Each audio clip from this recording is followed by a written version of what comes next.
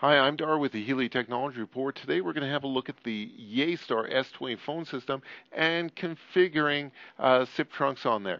Now, what's really great about the S20 is not only that it's priced, and it's really great for small and medium-sized businesses, up to 20 phones. You can also plug in legacy Telus, Bell, Shaw phone lines. And so there's a special card you plug in, and you can put up to 4 phone lines, which is all you need for a normal business, small business.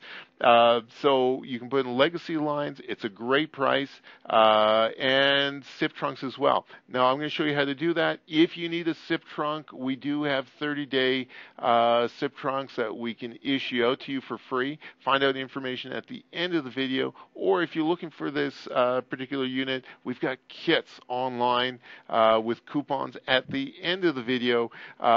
Check out our store, buyphonesonline.ca. Let's jump in and see how this is done. Hi, I'm Dar with the Healy Technology Report, and we are looking at configuring SIP trunks. So we're going to go into settings, we're going to go into trunks, and you can see here I've got FXO ports in here already. We usually deploy the S20 with FXO ports, and you can see the lights here are blinking. That means there's each one of these ports has an FXO in it. So that's what we see here, but we're going to add in a SIP trunk as well. So we're going to click Add.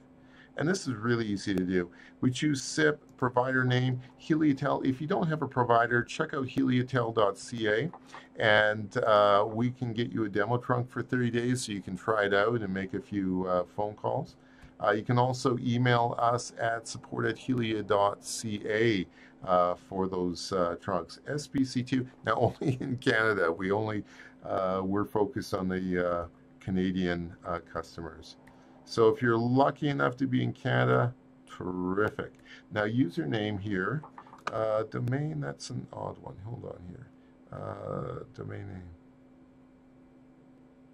Well, that I'm going to say is sbc2.heliotel.ca again. Username in this case, and then the authentication password. Authentication name is the same, AO. And then we want to make sure that there is a password in here as well. So let's put that in here.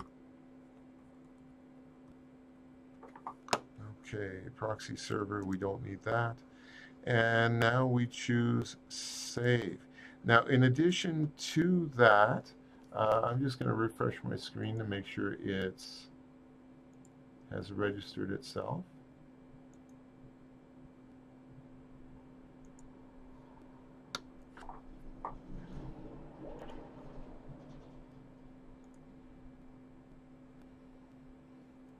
Okay, and in addition to that, what we also need to do is set up our outbound routes. So what we need to do, call control, and then we have our inbound routes. So this is default route in. We're going to edit that. And in addition to the FXO ports, we're going to add in this new SIP trunk as well to receive calls. Okay, now destination. When a call comes in, we generally don't like it to go to an IVR. It should ring all phones first, which is what this default group does. And then after it goes and it rings all of the groups, then that's when we want to go and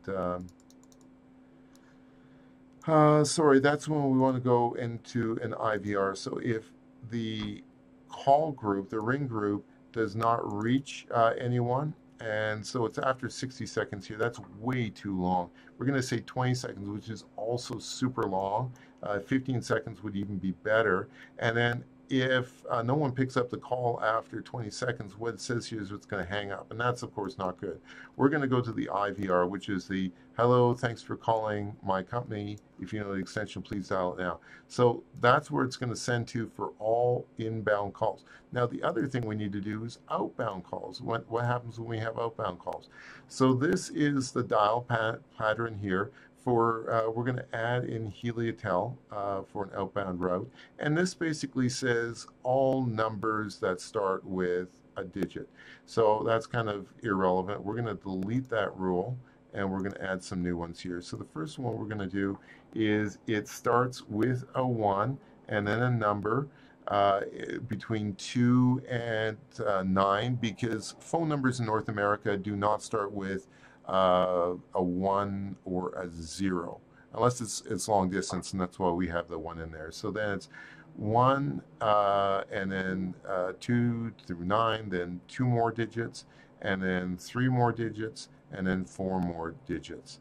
And so that's an 11-digit long distance phone number. And so we're going to add another one in for numbers that do not start with a 1. So that's going to be starting with a digit 2 through 9, then 2 more digits, which is the area code, and then 1, 2, 3, and then 1, 2, 3, 4. So that's a 10-digit number. And with Hewlett-Packard, all numbers are 11 digits. So with 10-digit numbers, we're going to add a 1 in front of it. Now, everything else is good here. We're going to click Save. And so now we've got 2 of them in here. We're going to click Save, Apply as well. And now we're going to be able to dial out and receive calls in as well. I'm Dar with the Healy Technology Report. Find other great videos on setting up Yeastar S20 phone systems on our YouTube channel, www.youtube.com/HealyCanada. Also, great deals on packages for the Yeastar S20 phone system. Check out our online store, www.buyphonesonline.ca, and you can find a coupon at the end of this video. I'm Dar with the Healy Technology Report. Thanks for watching.